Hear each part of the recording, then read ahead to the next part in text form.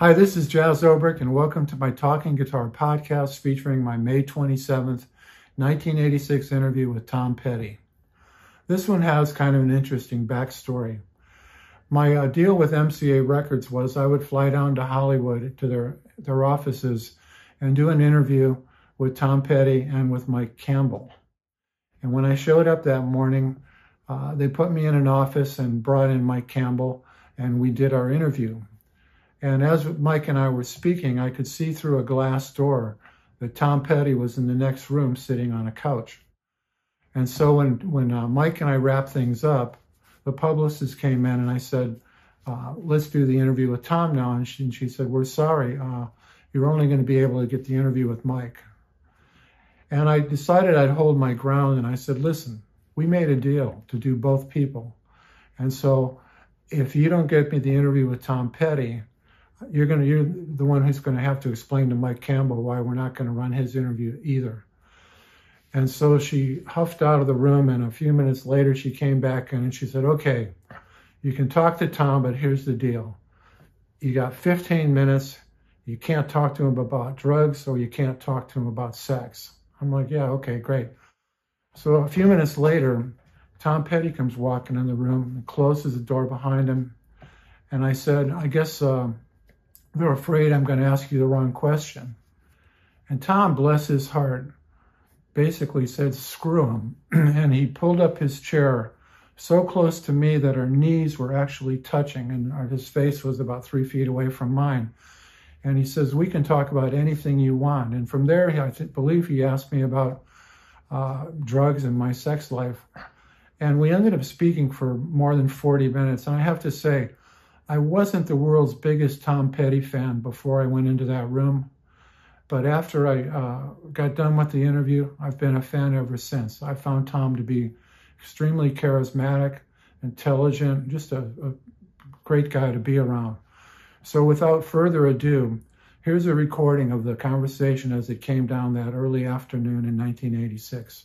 Hope you enjoy it.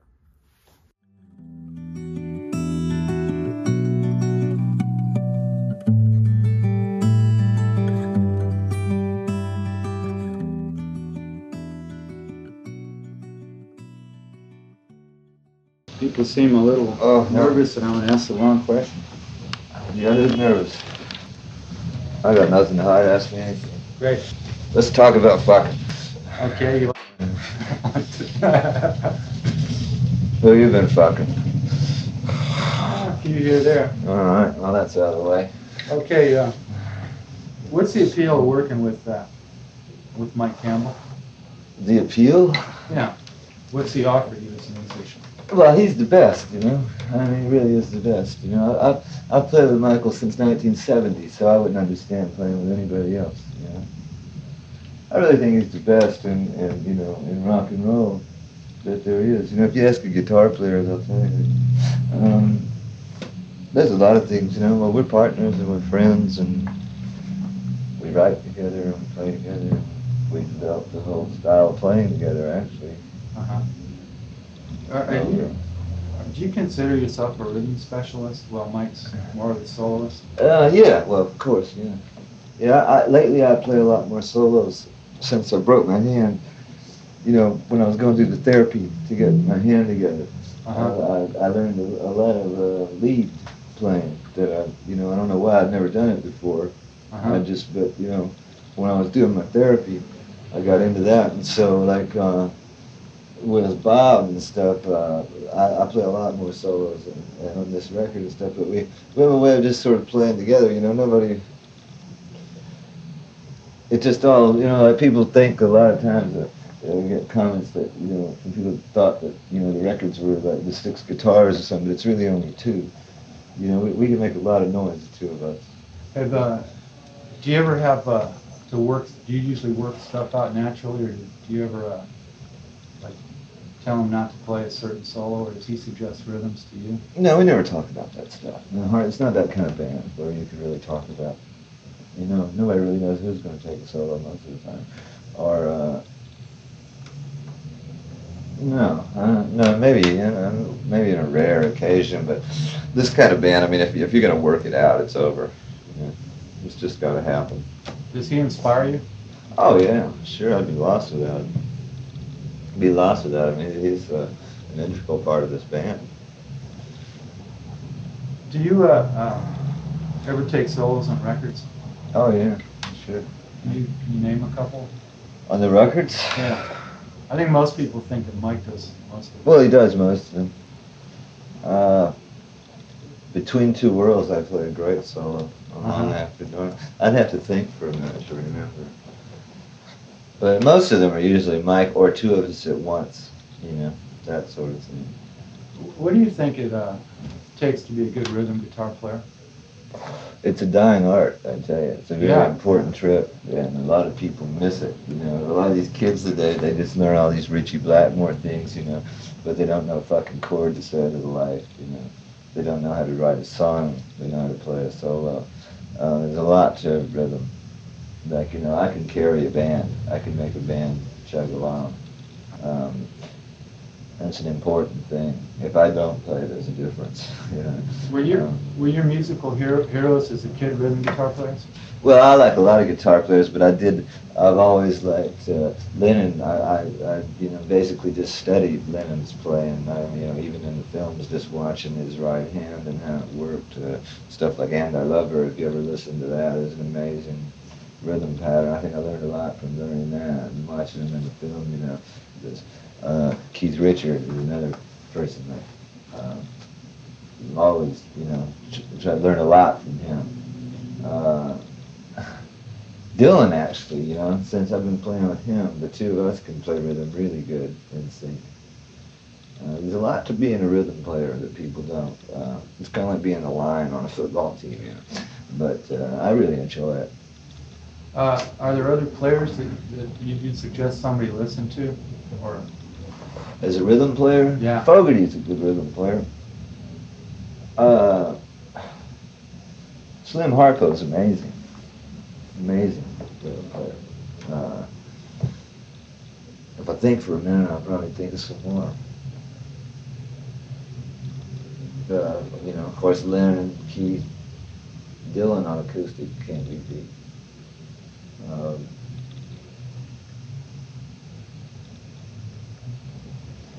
You know, I played a lot of bluegrass too and country stuff.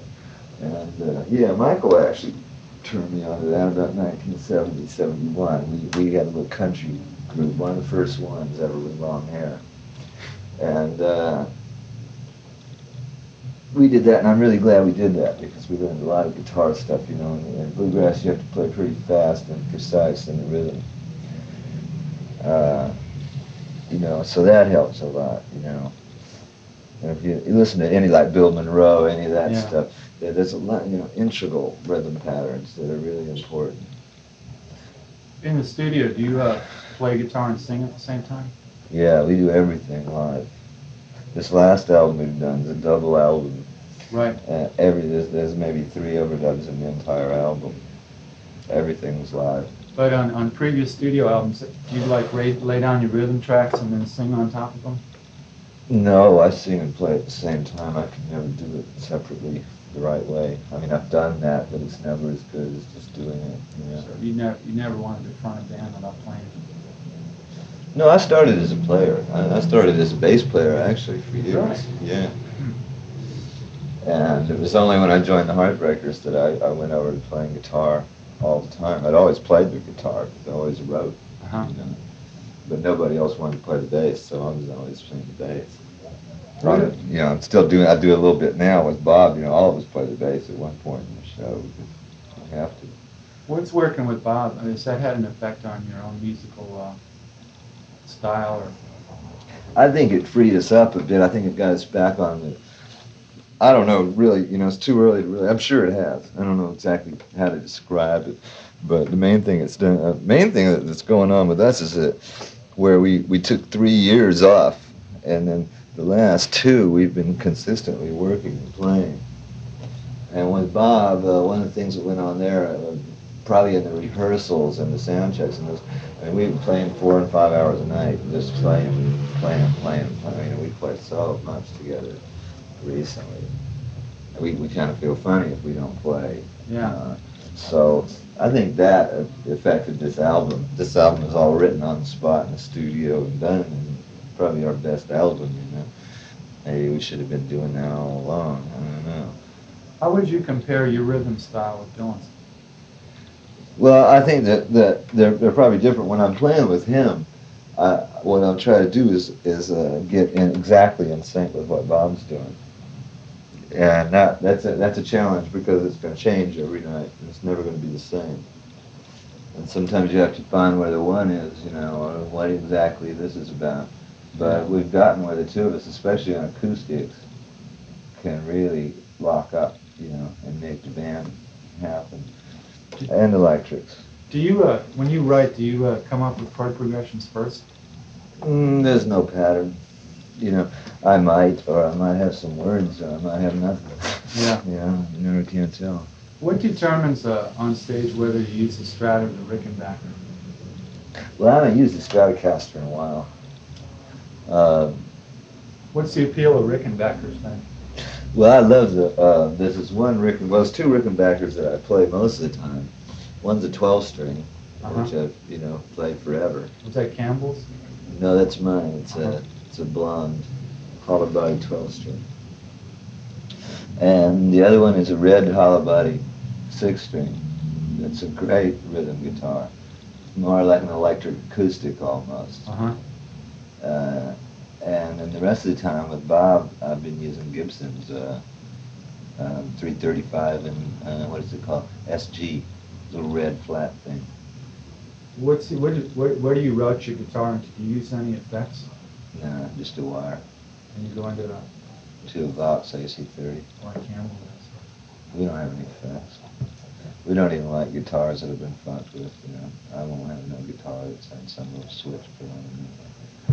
When did you first get into Rickenbackers? Was it because of the Birds I influence? was 14 or 15, the first guitar I had, I think, the first electric one.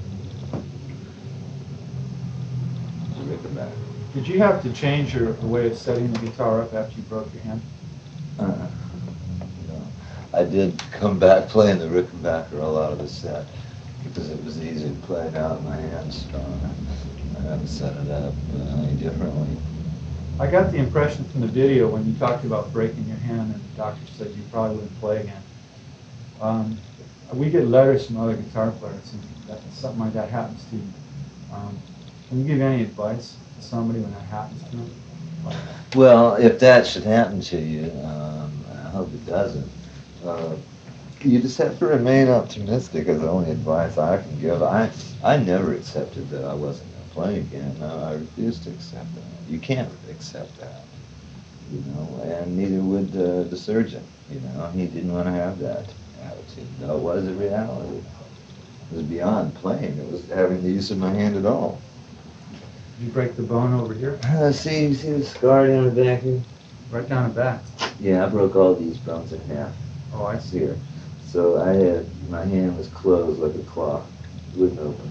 It was like that for 9 months. Have you recovered full use? Yeah, full use, yeah.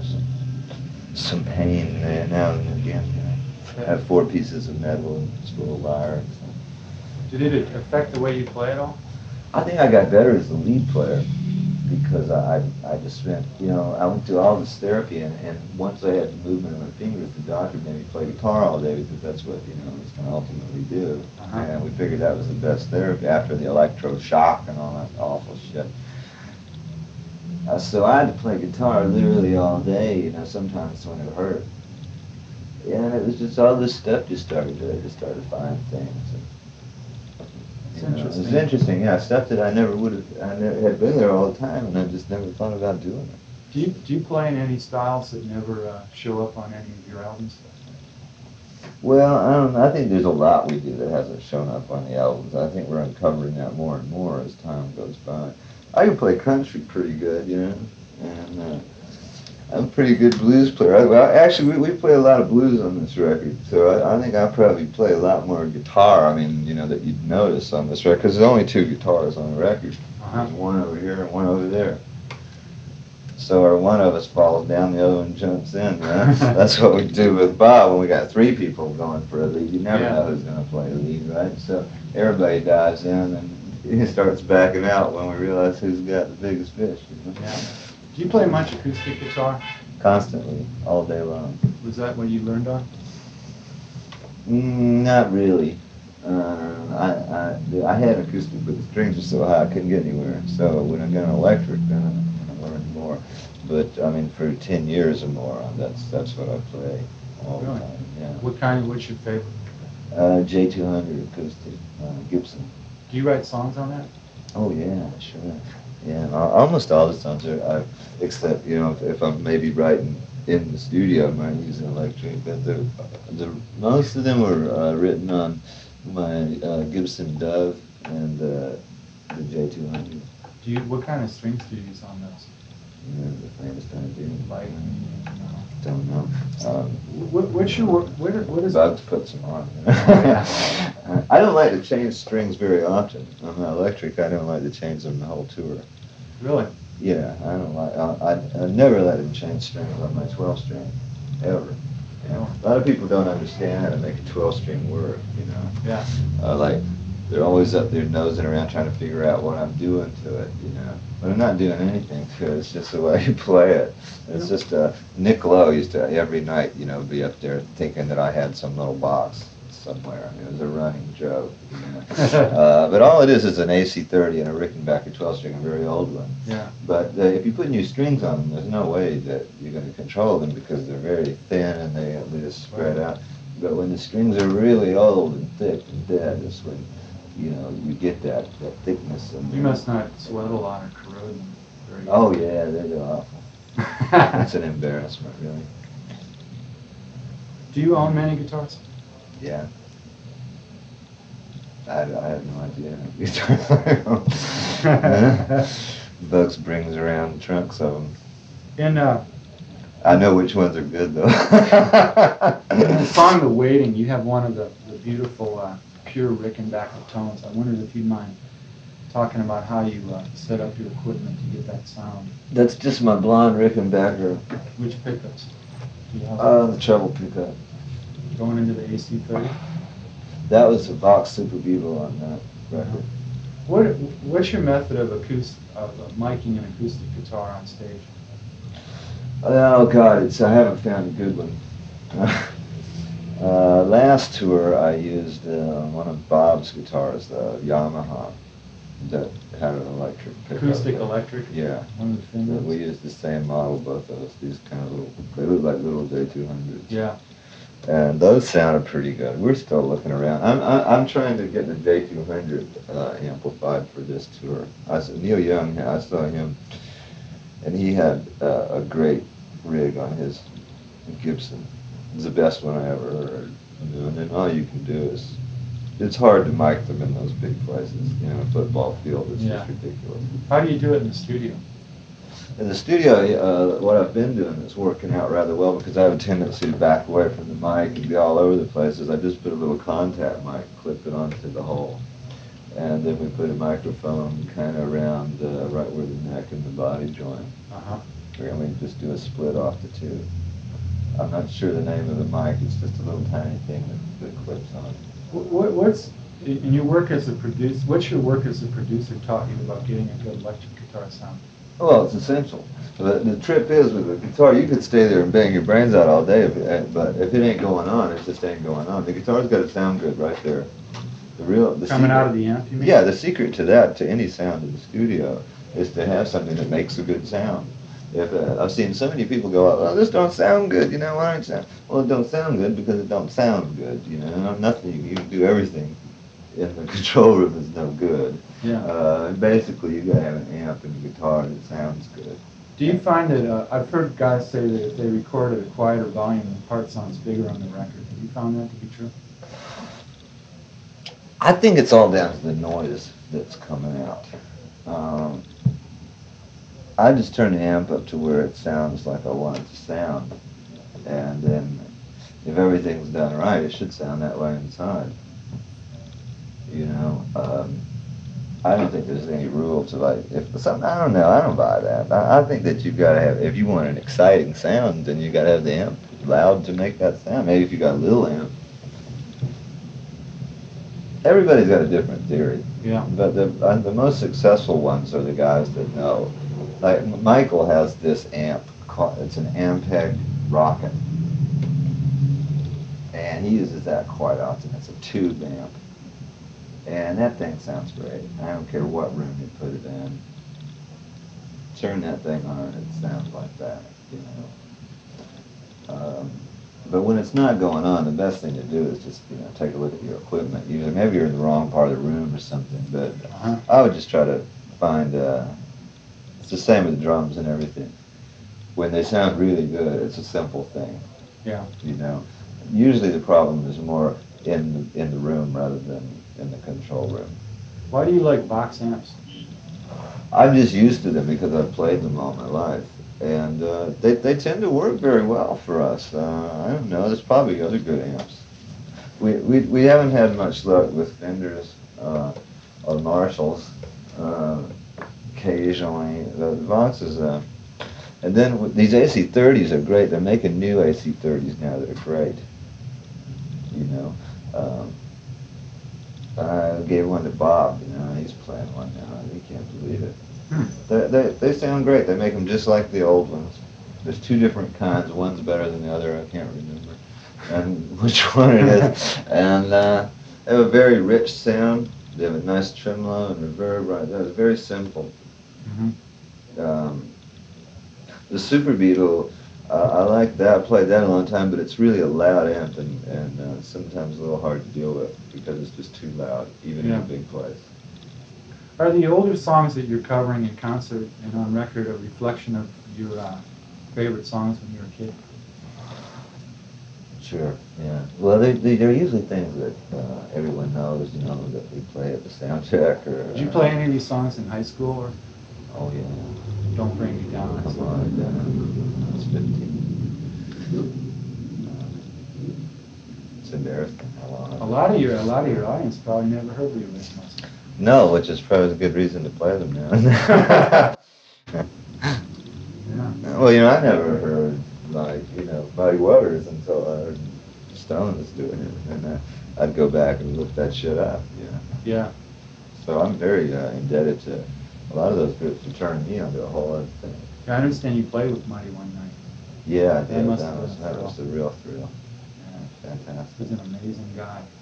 Yeah, he was one of, I mean, I never thought he'd be that good on slide live. I saw him right before he died.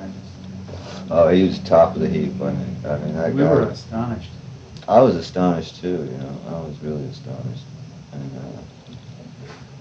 we played quite a while. And it was a real thrill because we didn't go to play. We had no idea even know who we were. What would you most like to improve about your playing? Well, I just like, you know, keep learning more. Uh-huh. You know? The nice thing about the guitar is that no matter how long you play it, there's always something sitting right there, you know.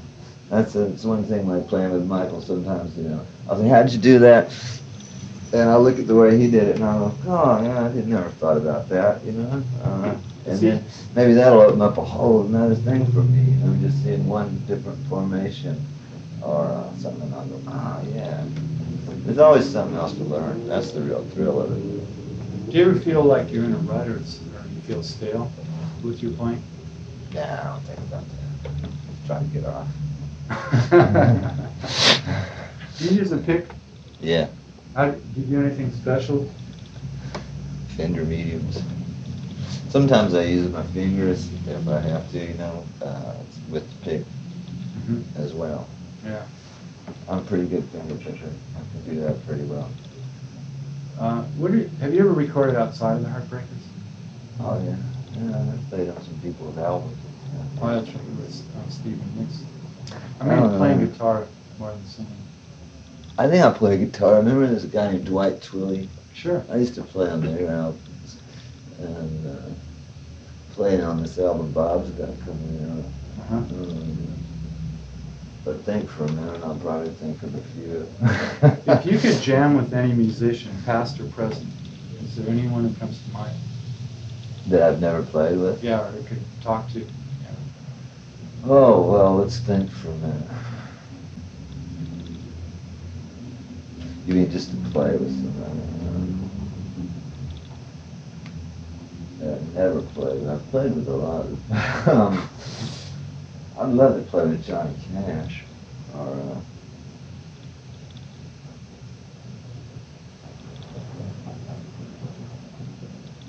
Johnny Hooker, something like that. He'd be a tough one to follow. Yeah, he gets just drives me crazy. That I just get, fever and chills. Yeah. Johnny Hooker. There's so many people I admire. So many good players. Is the simplicity of rhythm guitar what appeals to you? It sounds like the musicians you admire are. Well, we never think of it really as rhythm and lead too much. Like I got the freedom to play over the last couple of years. Like we keep it very free. If I want to start playing lead or start playing another part or something, I just do it. Or if I want to stop playing altogether, I just do it and trust that it's going to keep going.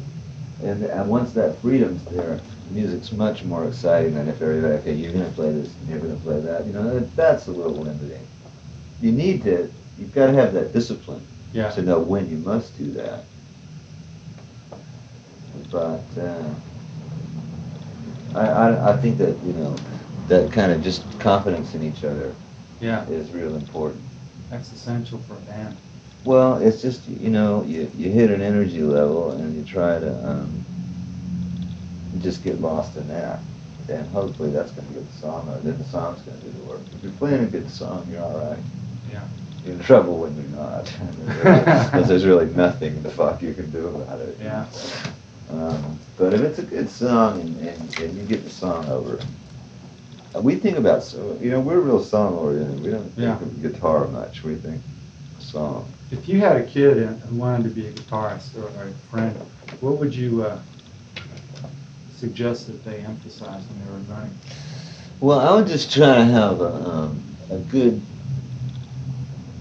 understanding of the just basic, say, chord structures that make up most popular songs is a good place to start.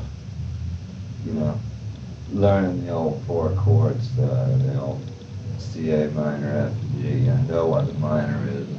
Know what there's another minor that fits into this key, and I would just learn a lot of songs.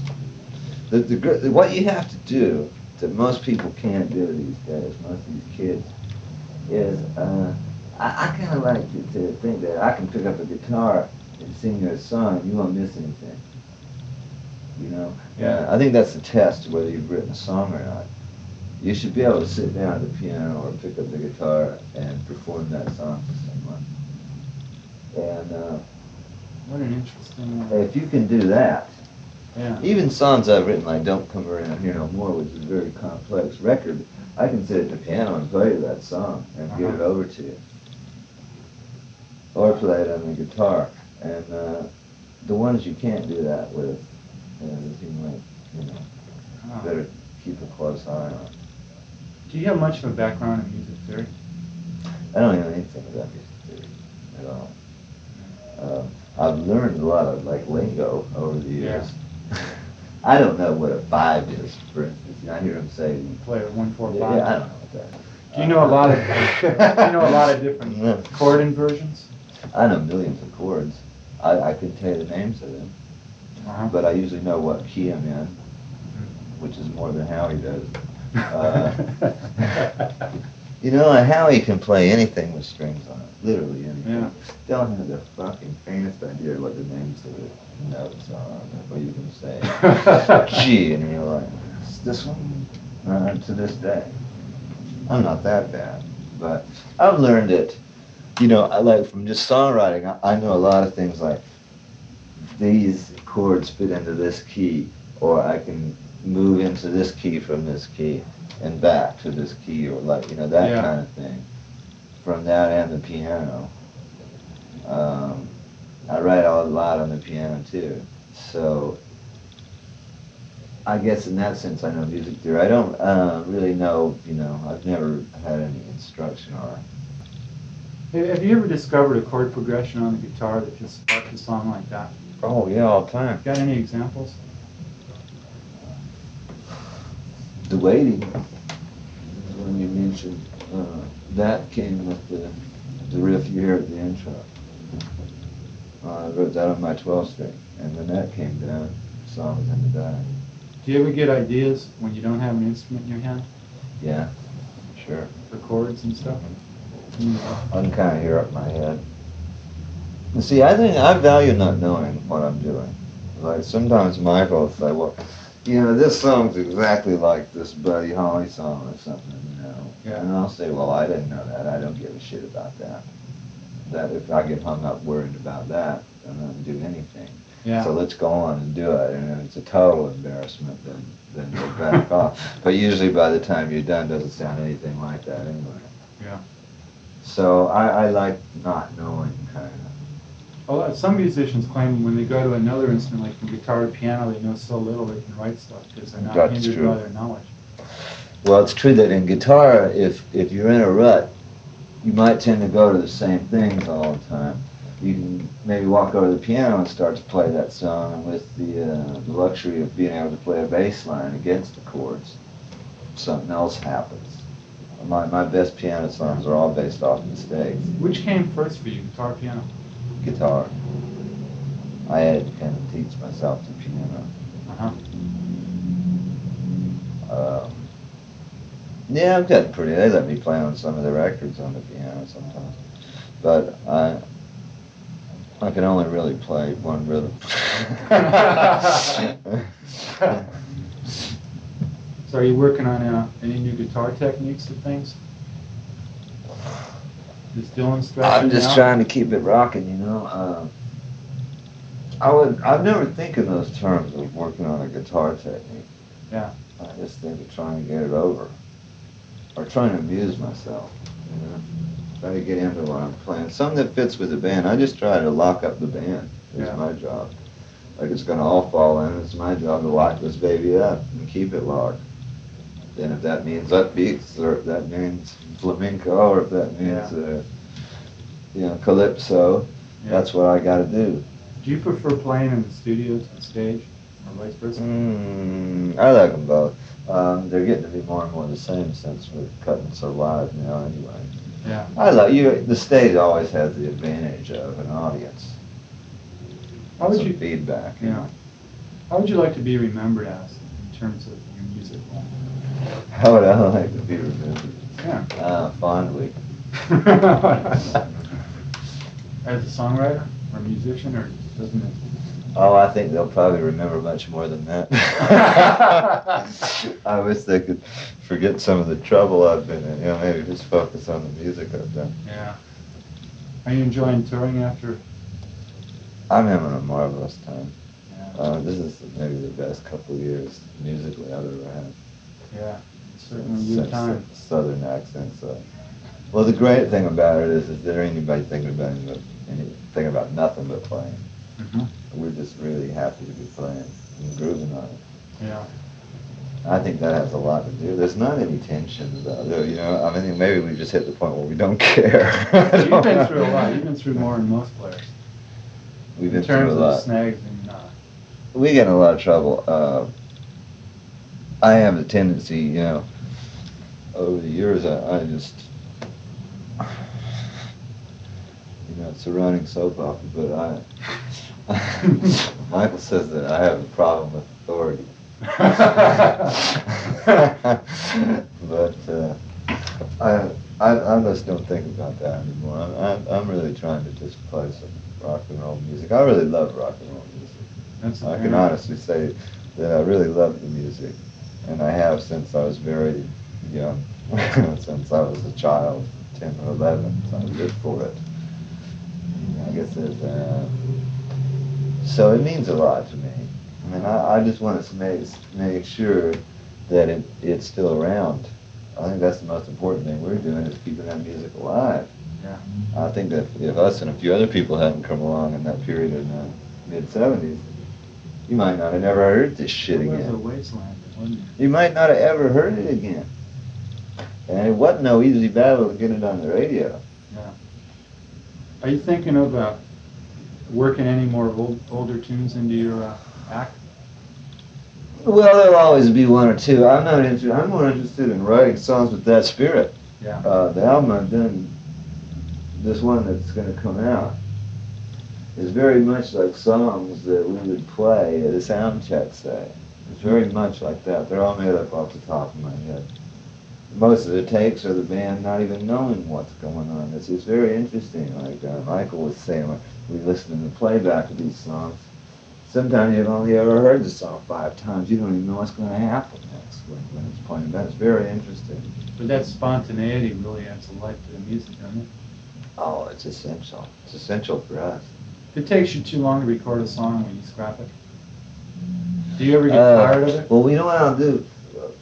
We've done this so long together. Like we record everything ever played in the studio, the whole session. If one guy's playing, if 2 guys are playing, everything's recorded.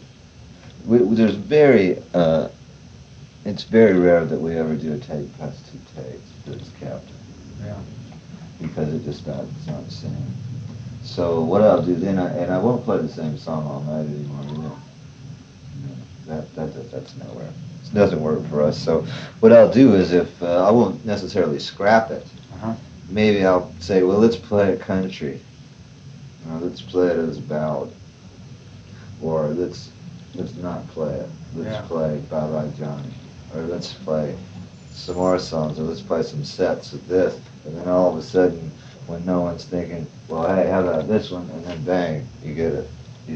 Or you leave it and come back to it another day, but you're never going to get anywhere once everyone's tired and weary with it. Yeah. I've never seen that work. Do you have any favorite Mike Campbell solos? Oh, I got dozens and dozens. Yeah? Yeah, it blows my mind. I shouldn't say that. He'll read it. I tell you, one of my favorites is the one he plays on So You Want to Be a Rock and Roll Star. McGuinn and Hillman called me about that. They did? Yeah. Fucked them up. It's hard to do that on a 12-string. It's really hard to play that way on a 12-string. It's like he's playing in the lower position, too. I don't know how he even does that. I don't know even how those notes are. Were McGuinn and Hillman impressed? Oh, yeah, they loved it. They're big fans of his. Keith Richards is a big fan. He's got it on about a long time. I saw Michael playing with the Rolling Stones one time in the rehearsal. It was really something to see. But I won't go into that. Yeah, Mike mentioned it. I'll tell you, he's played a lot of great solos, a lot of classic solos. He's very imitated. I really like him on Slide. Yeah, he's that version of Spike in concert was great. Yeah, he can play that thing.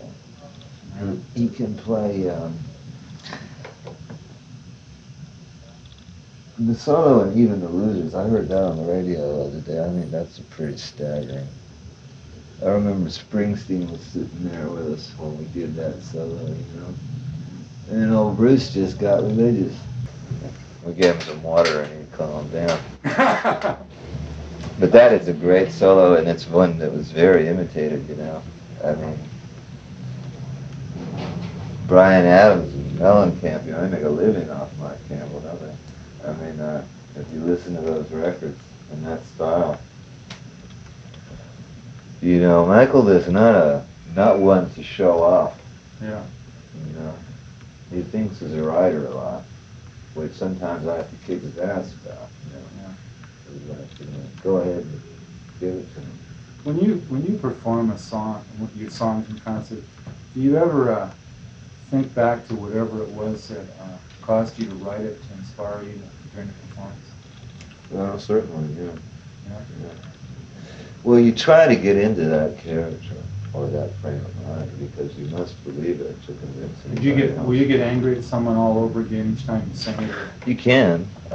It's a lot like acting, in a sense that you just have to become that character. If you don't believe what you're saying, the jig's up. You really can't fool anybody, not even the 60,000 either. They know the difference. Huh. You just can't hide that. God knows we've tried. I mean, but you can't fool anybody. So that's the real trick of performance too, is getting your mind in the shape to take all that on. Do you know when you play your best? I think I do, yeah. I think I do. I think that, I don't know if I always did, but I know, I think I know now from producing, I know what the take was, you know? Yeah. Do you know a hit when you record it? Well, I wish I did, you know. You've had more experience than most. I have an inkling, but I'm surprised a lot of the time too. Do you have any favorite songs you've written? They're Favorite ones? Most of my favorite ones now are ones probably no one's heard yet, but on this new album, I have quite a few. But on the old albums, there's quite a few that I like. Southern Accents, I think, is one of the best songs I've ever done. Rebels. That was a real change of pace for you. Yeah, it was. It was either that or cut my wrist.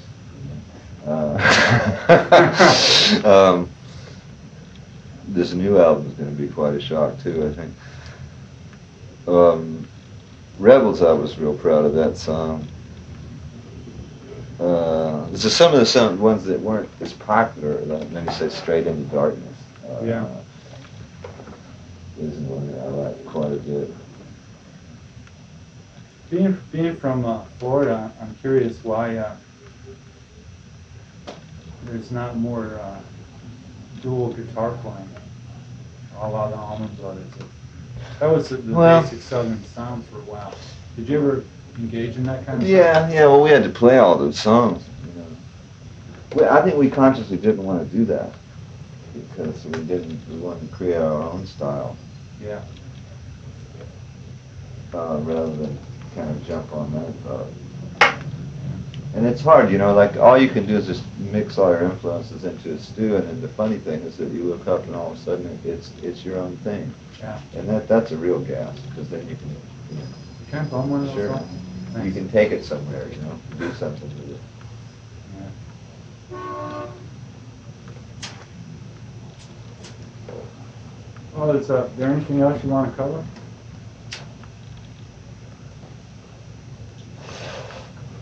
Well, no, I mean, I'm really glad you're doing this story on Michael, you know. And we are too. It's long overdue.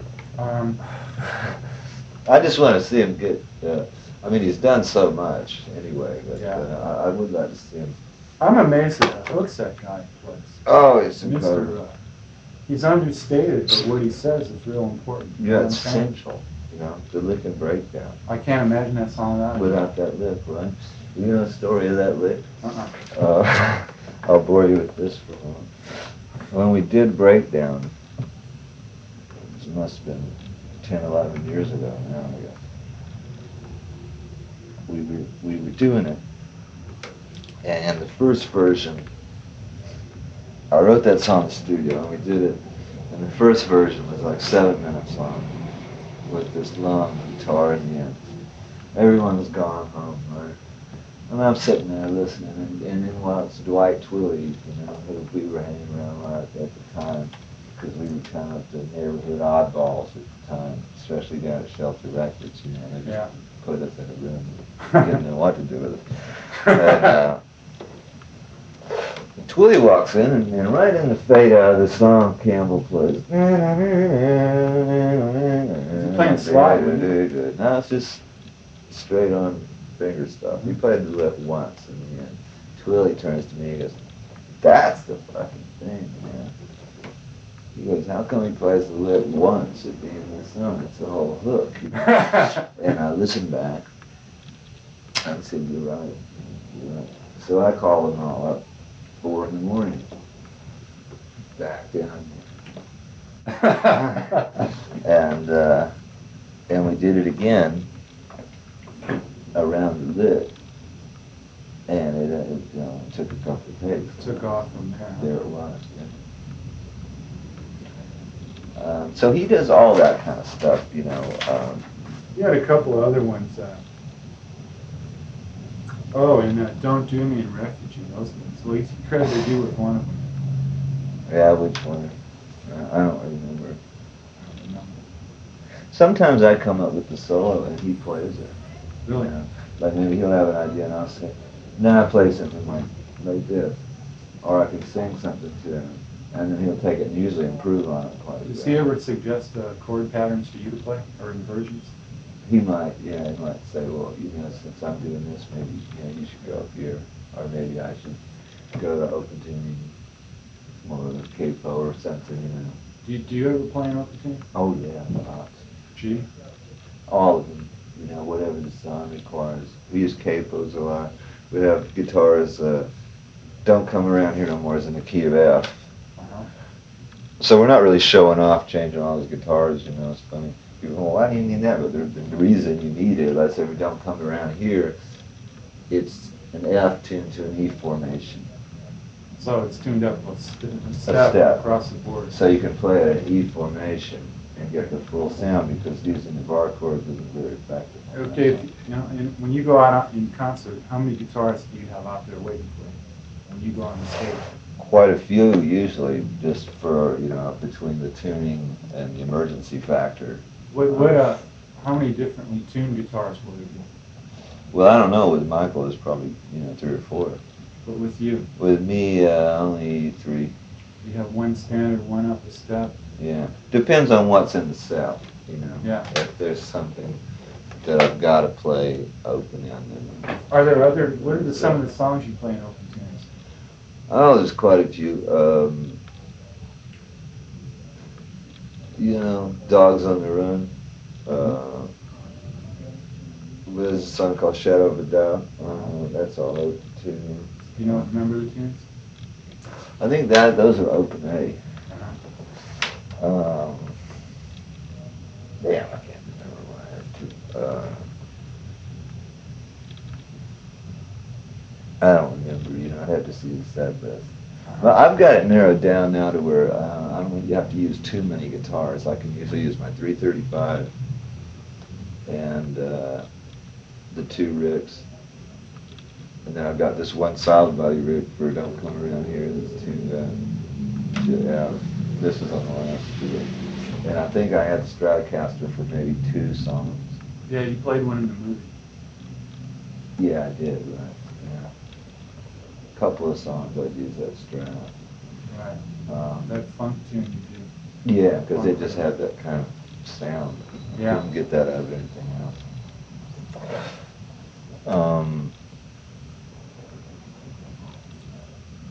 And that's about it. The SGs, I've started using that an awful lot most of the time. In the studio? Yeah, and on the last tour we did, the Dylan stuff. These old SGs? Huh? An old SG? Yeah, it's an old 60-odd, SG. And I got it right before the tour. It was like brand new in the case, this old 60s thing. And now Campbell's taking the motherfucker. He will. I'm sort of concerned about getting it back, because he's used it the whole album. Yeah. But he's got to get it back for the tour. He's got Red Dog too, right? Yeah, he kind of took that, but I took one of his rhythm. we do that. Sounds like you guys have a pretty good time. We do. There's some guitars that the ownership isn't quite clear. Yeah. And there's some that you can't touch. Which is your untouchable? Well, my red Rickenbacker's mine. The one on Damn the Torpedoes? No, that's actually his. That's his 12-string that I was playing for a while. Now I'm not allowed to mess with it. But I like. Well, I broke. He used to let me play this clear guitar he had, Dan Armstrong, and I kept breaking it.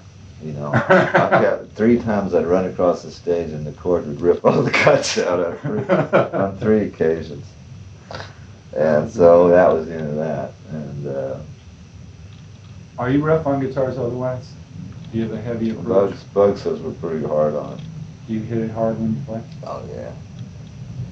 We smack them in the amps, you know. That old Stratocaster. This is Telecaster. I played for about 3 tours. I ought to play. I just got tired, you know, and for variety, I put it away. I've been playing it on the album, this old white Telecaster.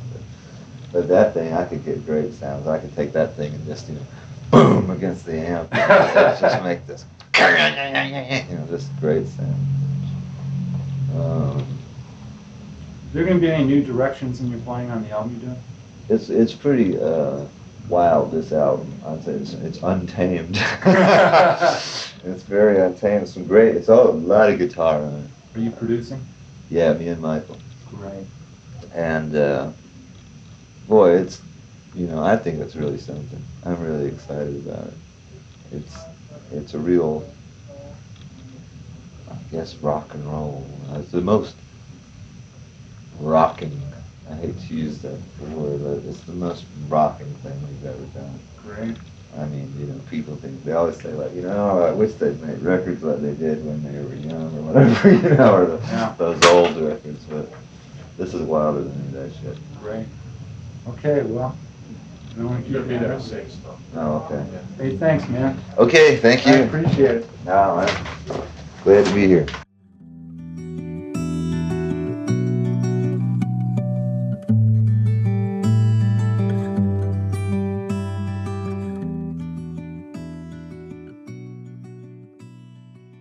After the interview, Tom played on many more albums, headlined world tours, performed a Super Bowl halftime show, and provided the voice of Lucky Kleinschmidt for the King of the Hills animated TV series. He was inducted into the Rock and Roll Hall of Fame in 2012 and has been the subject of several biographies. With sales in excess of 80 million albums, Tom Petty ranks among the world's best-selling music artists. Before signing off, I want to express my thanks to the Southern Folklife Collection and my co-producer, Nick Hunt.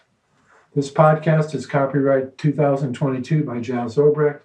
All rights reserved. Thanks for listening.